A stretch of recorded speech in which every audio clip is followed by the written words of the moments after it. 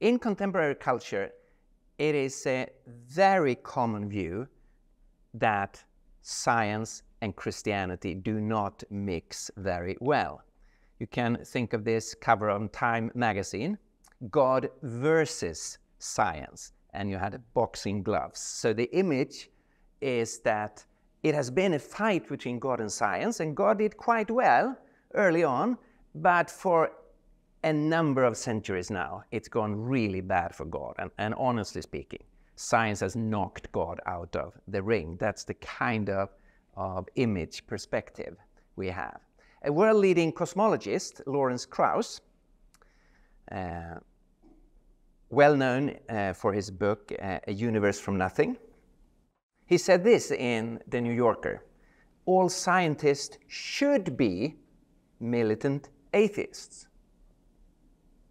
So of course you can be a religious person, you can be a person of faith, you can be a Christian, you're welcome to be that, but you cannot be a scientist. If you want to be a real scientist, you need to be an atheist. So we have the same perspective here.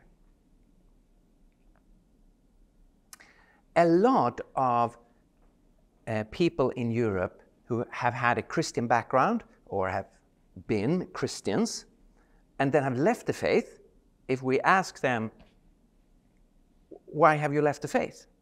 A huge number of them would refer to science. They have bought into this picture. So they say, sorry, but science has shown that Christianity is not true. It's a kind of either or, and I cannot reject science. Therefore, I reject the Christian faith. So this is a big and important issue. The question is, of course, is this picture of the relationship between science and Christianity, is that image true? When Albert Einstein was asked about if he stood on the shoulders of Newton. So Isaac Newton, by many viewed as the greatest scientist of all time, and then Einstein is high up on the list, him too. So they asked him, are you standing on the shoulders of Isaac Newton? And Einstein replied, no, on the shoulders of Maxwell. Now, James Clerk Maxwell was an evangelical Christian who outlived Darwin. And Einstein referred to him. And on the wall at his study, Einstein had a picture of Maxwell. Interesting. It seems like it's not that obvious that it is a basic conflict. Maxwell, one of the greatest scientists of all time, he was an evangelical Christian. Okay, let's take a deeper look into this. So my first main point is the history of science. That's an academic subject. You study the history of science. In the late 19th century, there were two books published by American academics. The first book was called, or had the title, The History of the Conflict Between Religion and Science, by John William Draper. And in the book he claimed that the Christian church became a stumbling block in the intellectual advancement of Europe for more than 1,000 years. That is one of the main sources for this scenario that there is a conflict between science and Christianity. It goes back to this book, which was printed in many, many, many editions, translated to many, many, many languages. It's out in Swedish in an old edition, because it fitted so well the feeling of the time that there is a conflict, that we need to leave Christianity behind us. And this book claimed that historically the church has always stood in the way of real science. Another book written by Andrew Dixon White had a title, A History of the Warfare of Science with Theology. So there's a war going on. On one side, science. On the other side, you have theology. You have the Christians trying to defeat science. The image of the war and the conflict goes actually back to those two books who have had an enormous influence, far beyond their actual value. One of the things they had as evidence of this conflict is that they claimed that Christianity claims that the earth is flat. And when I ask students in Sweden, have you heard that Christianity claims that, or had claimed that the earth is flat? There's always a number of hands. Yeah, that was what we are taught in school. That idea comes from these two books, who says that that was the view of the church. And of course, that's against science. We know it's not a flat earth. Well, historically, that's a totally wrong picture. In Europe, people knew long before Christianity that the world is round. The Greek philosophers in the 5th century BC had figured that out, and that became common knowledge. No writer after that time claims that the earth is flat. And when the church started to grow, in the culture, people knew that the earth is round, and the church had no reason to object to that. They accepted that the earth is round. Here is Roman coins, and that is the Roman emperor. That's the backside of it. And the Roman emperor is, of course, lord of the whole world. What is he holding in his hand? A globe, a sphere. They knew the world was round. What happened when Christianity became the dominant perspective? Well, they wouldn't say that the emperor, Caesar, is Lord. They would say Jesus is Lord. So what did they do? They put a cross on the globe. Those three things going down there is symbols of the three continents of Africa, Asia, and Europe. I think we can forgive them that they didn't know about Australia and the Americas. But they knew the earth was round. And now it's Jesus, of course, who is Lord over the whole world. So what's at the top of St. Peter's Church in Rome? It's a globe. And on the top of the globe there is a cross. So there's a number of myths that is just floating around in culture, and they fit with our culture's skeptical stance towards Christianity, but they have no historical foundation. It's really interesting if you look into the history of the universities, and of course science grew out of the universities. Where do the universities come from? Well, they come from the monasteries, where the monks have started to build up libraries, where there were dissertations, lectures, originally mainly on biblical and theological issues, but gradually on many issues. And out from the monasteries, the universities grew. They have Christian roots.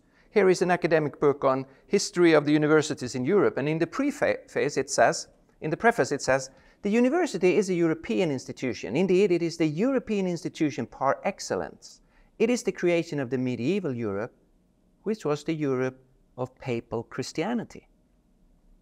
So the universities comes from Christianity.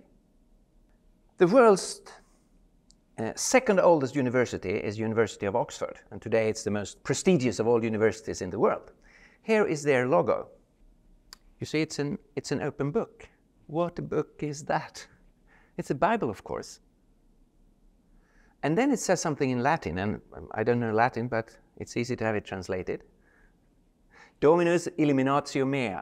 It means, the Lord is my light. It's a quote from Psalm 27. Do you see a conflict here between science and Christianity? No, the universities and sciences build upon the Christian faith. This is the chemistry institution of Cambridge, another world-leading institution.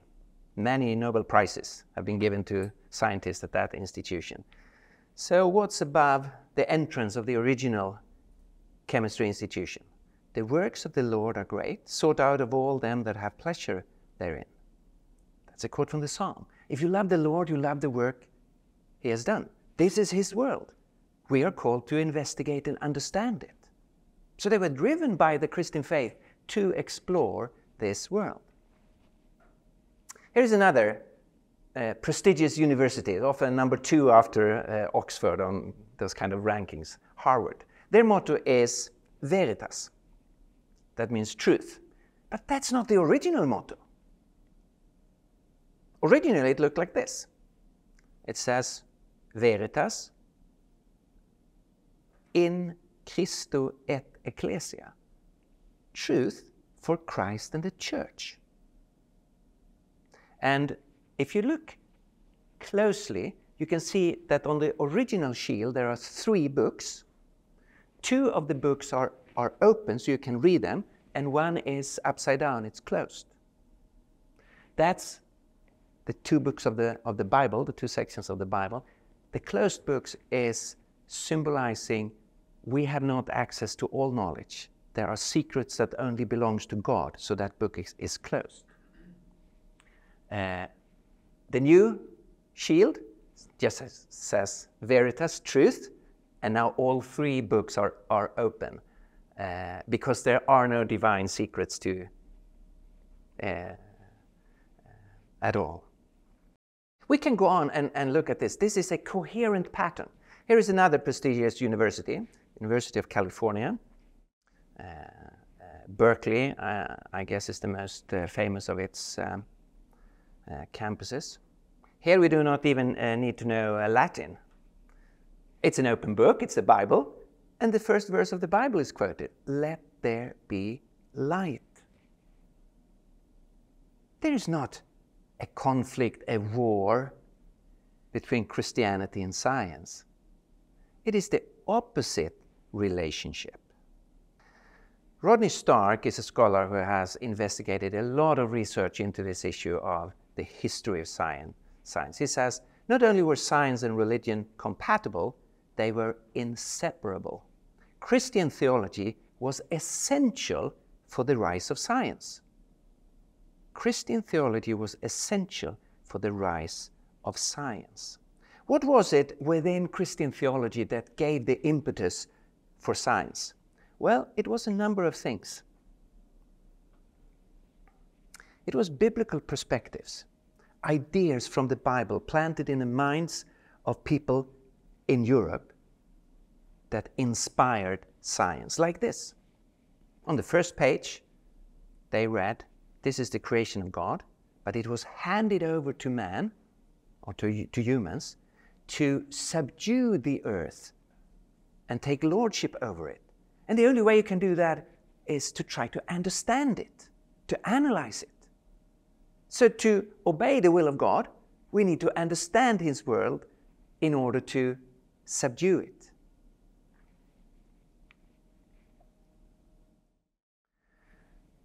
They believed in a God who is logos, who is rational, who is mind. So they were not surprised when a creation from Him is rational.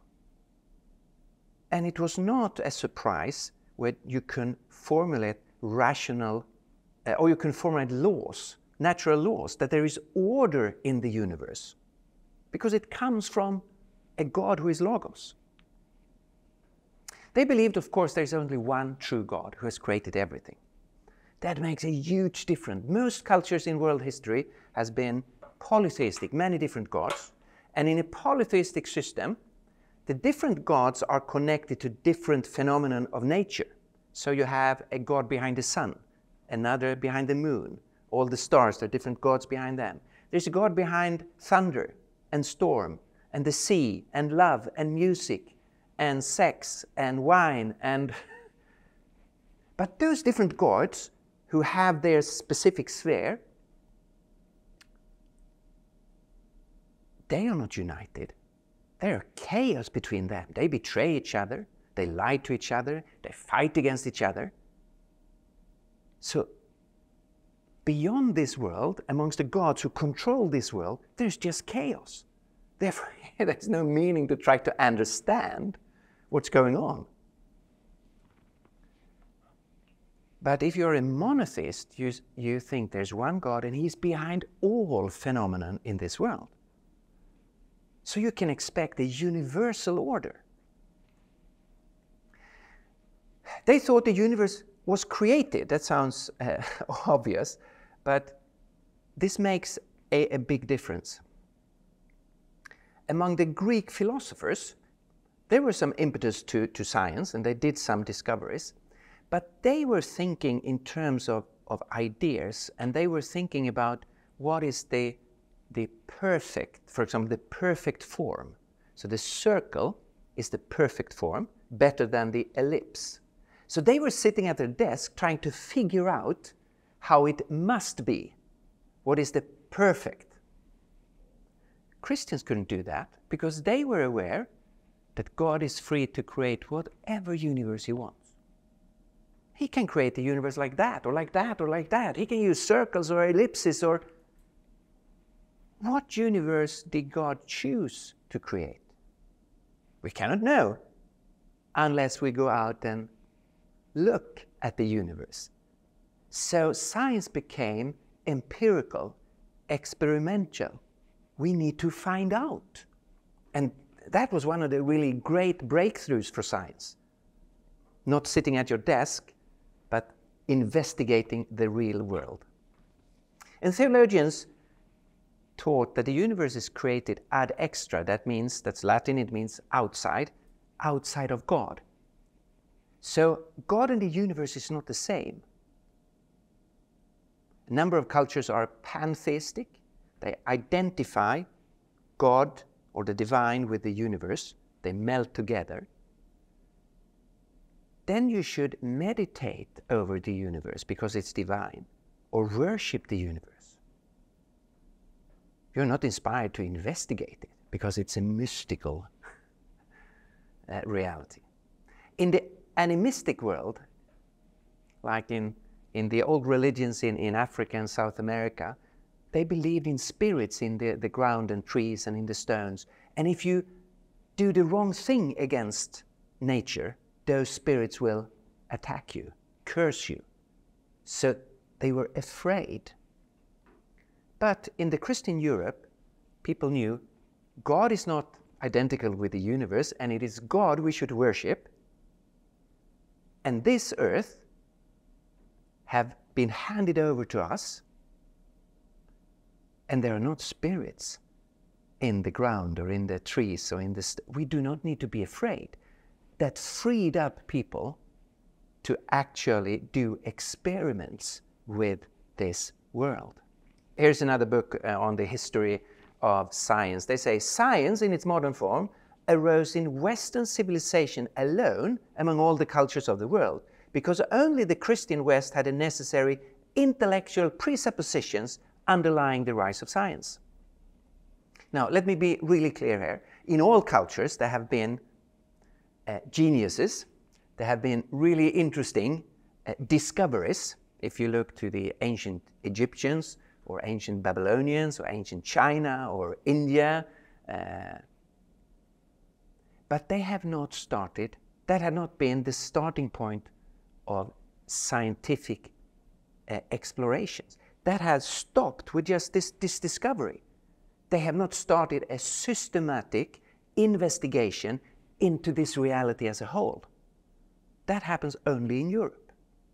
So I'm not, and one should not deny all those fine discoveries, but it stopped with an individual discovery, or it was kind of polluted with their religious convictions. So, for example, the Babylonians, they understood quite a lot about the heavenly bodies, about the stars.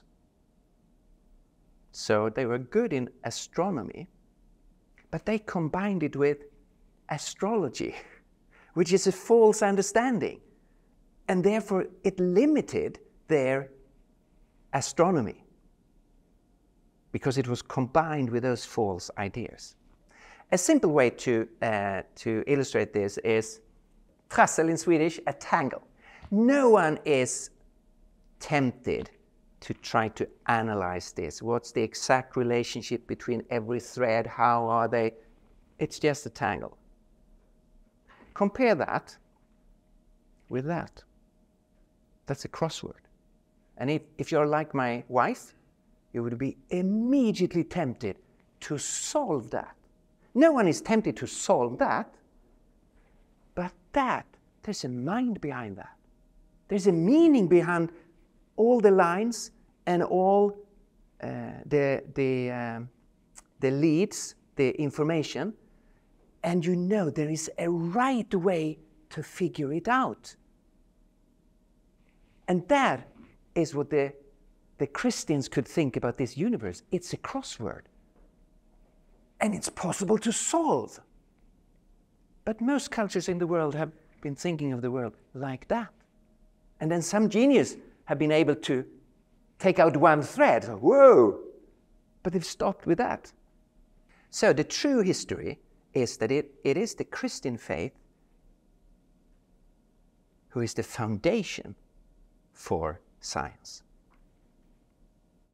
Secondly, one needs to have a clear understanding of the limits of science.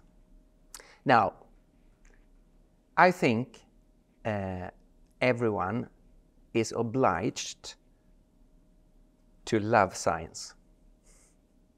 You have to love science. We enjoy the results of science every second of our life. So here we are inside this room with electrical light, with computers, with refrigerators.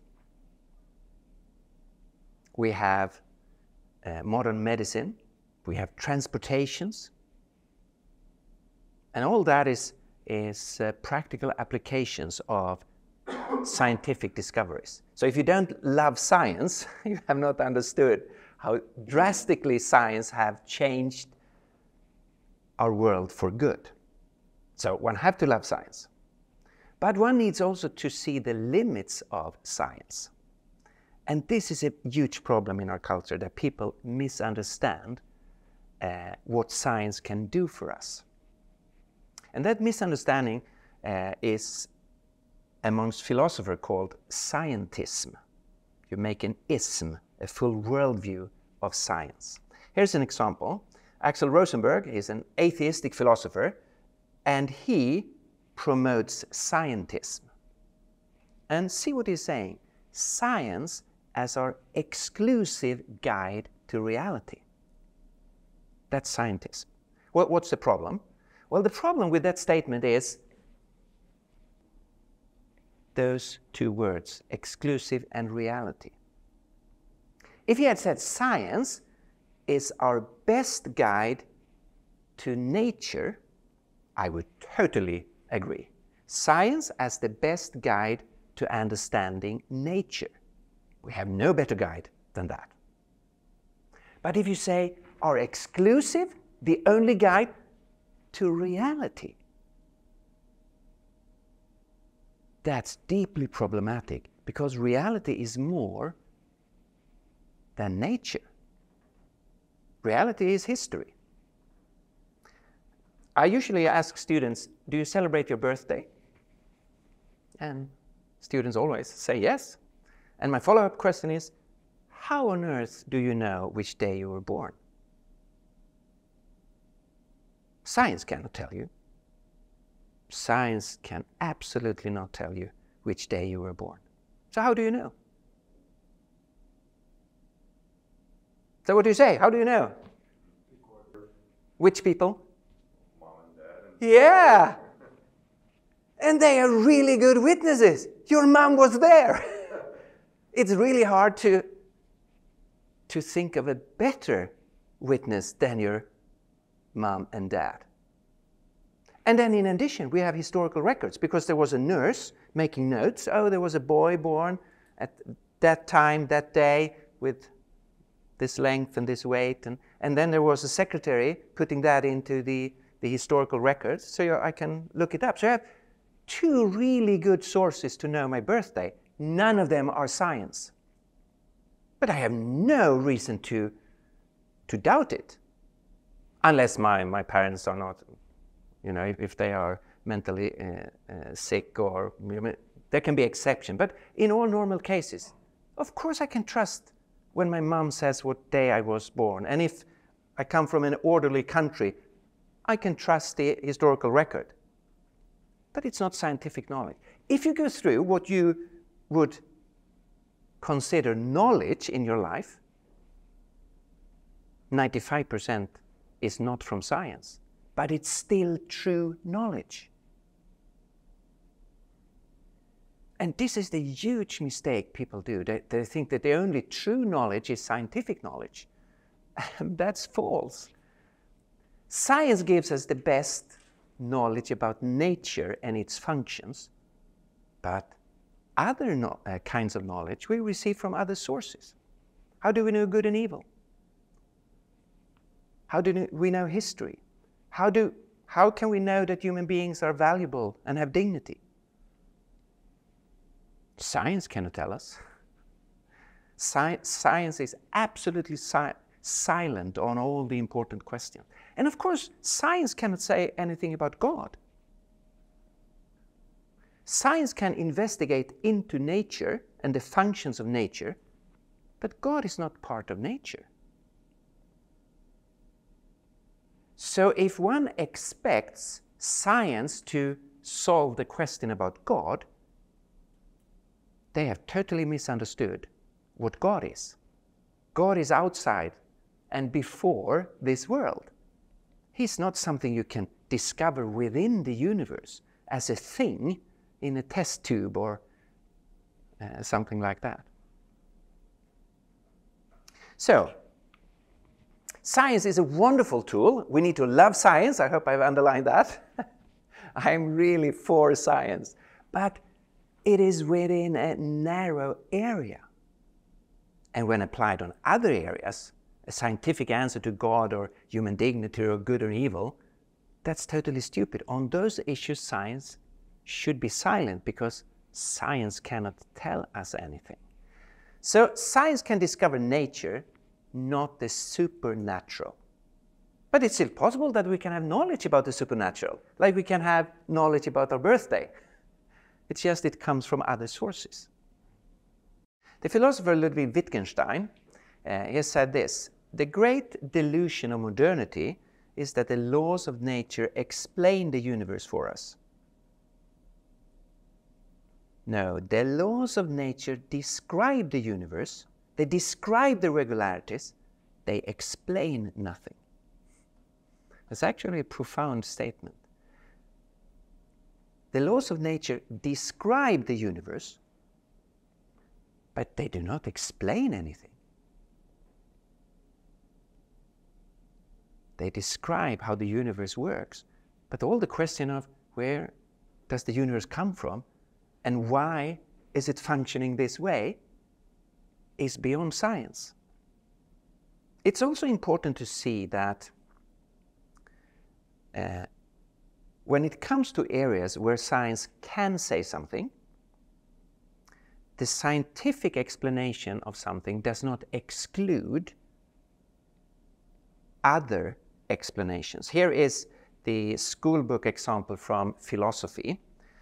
When you talk about different levels of explanation, you see that is a water kettle, and you can see that the water is boiling because there is steam coming out. And so then we have the question, why is the water boiling? So what would science tell us? Why is the water boiling?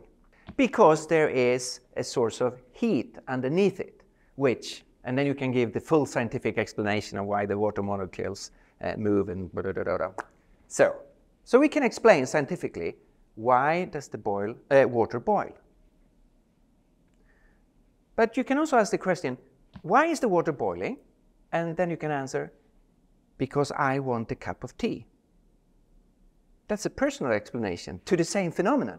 And it's equally true. And it's not either or. So if the one explanation is true, the other can't be true. No. Both explanations can be equally true. And this is not a new insight. The philosophers at medieval time knew this. Thomas of Aquin, for example. So they talk about primary and secondary causes, where God is the primary cause to everything that exists, and then we can discover the secondary causes of things that are happening within the world. So when Newton discovered gravity, he was not thinking, oh, now I understand that, therefore there is no God. No, not at all. He had understood some aspects of this world, and he was amazed and said, wow, there must be a mind behind a system like this. So a personal explanation does not, or a scientific explanation does not exclude a personal or a divine explanation on another level. Thirdly, the conversation with science. So how is it today with the relationship between science and the Christian faith? Historically, it's been really good. Science comes from Christianity. What's the situation today? Well, here's my example, the Big Bang Theory. Not the TV show, but the scientific theory. And there's so many misunderstandings here. I constantly meet non-Christians saying to me, well, you know, I don't believe in God, I believe in the Big Bang. And then I go to church, and then the Christians tell me, I don't believe in Big Bang, I believe in God. And on both sides, it's an either or. It's God or Big Bang. That is a huge misunderstanding. Let me explain why. 150 years ago, the dominant position amongst a lot of scientists and a lot of philosophers was that this universe is eternal. Here's a Swedish Nobel Prize winner in chemistry in 1903 saying, the universe in its essence has always been what it is now. So an eternal universe. Now that is a position that fits very well with atheism, but sits badly with Christianity. And at that time, the atheists, they said this, okay, you Christians, you say God has created the universe. If we then ask you, but who created God? Then you say, oh, no one created God. He has never came into being. God is eternal. He just is. He has no cause. Everything stops with his eternal existence. Okay, said the atheist, we hear you. We have a much easier solution. We get rid of God, and then we say about the universe exactly what you just said about God. It's just there. It's eternal. It has never come into being. It just is. And you could say that 100 years ago. But then something started to happen. Or let me back up. This illustrates a very interesting fact that everyone needs to start with something that is eternal. No one can start with nothing. Why? That's because of the old philosophical principle, from nothing, nothing comes. So if you have nothing, nothing can come out of that. From nothing, nothing comes. But today something is here, you and I, this universe. So something is here. So because something is here, we can draw the conclusion, something must be eternal. So it's either what is here that is eternal, or it's something else that is eternal that has caused what is here. But no one has the luxury of beginning with nothing. So it's either this world that is eternal, or it's something else that is eternal and that has caused this world. 100 years ago, people said, well, it's this world. We do not need anything beyond this world. Then things started to happen. And you recognize one of the men here. So you have Einstein. That's another Nobel Prize winner, Robert Millikan, cosmologist. And there's a guy in the middle with a priestly collar. It's actually a Roman Catholic priest, but a world-leading scholar. His name was Georges Lemaitre. And he's the one who is first formulating the Big Bang Theory, saying it looks like the universe is not eternal. It has a starting point. The universe has an age. And this was really frustrating for the scientists at the time. Here you have Einstein and Lemaitre. And Einstein has written that he did everything in his power to try to disprove Lemaitre, because everyone realized what it implied. If this universe is not eternal, something else must be eternal. You're opening the door for God. And people didn't want that. The Big Bang Theory has been a great comeback for God, because now we know that the alternative of an eternal universe is out of the picture. C.S. Lewis realized this, and already in 1943 he wrote this: "In one respect, as many Christians have noticed, contemporary science has already come into line with Christian doctrine and parted company with the classical forms of materialism," that everything is just matter. "If anything emerges clearly from modern physics, it is that nature is not everlasting. The universe had a beginning." And then he adds a very important note: "We should not lean too heavily on this, for scientific theories change. But at the moment it appears that the burden of proof rests not on us, but on those who deny that nature has some cause beyond itself." It's wise to say science changes all the time. There are revisions and new discoveries. But according to current position, interesting thing is, since 1943, the Big Bang Theory has been confirmed on a number of points and is today the standard theory about the universe. So it's much, much stronger today than it was at the time of Lewis. And of course, this fits very well with the first verse of the Bible. In the beginning, God, who is eternal, created heaven and earth. So here's a very interesting point of discussion between science and Christianity today. And whatever popular books on cosmology you buy today, you will find a chapter on God. And that's because of the Big Bang Theory. Everyone needs to discuss this. How could something begin? And then they have discovered things within the beginning, what's called the fine-tuning, which is just amazing. It looks like it was started by a mind. So God is back in the discussion in a way he was not 100 years ago. I have not addressed some of the points of conflict, because we, of course, should be very honest that there has been some real conflicts. The most famous is, of course, between the church in Galileo, and where the church made a huge mistake in how they responded to Galileo's theory. And we have, of course, the discussion around Charles Darwin and evolutionary theory, a discussion where, in one sense, the jury is still out, and Christians have different ways of dealing with it. So one shouldn't give the picture that there has never been any tension or conflicts. But that is also natural, that there will be that kind of conflict and tension. The atheists, they have had tensions with the Big Bang Theory, for example. So it's not surprising that during a long history you will have tensions and conflicts at some points. But the overall picture is not at all that it is a conflict between science and Christianity.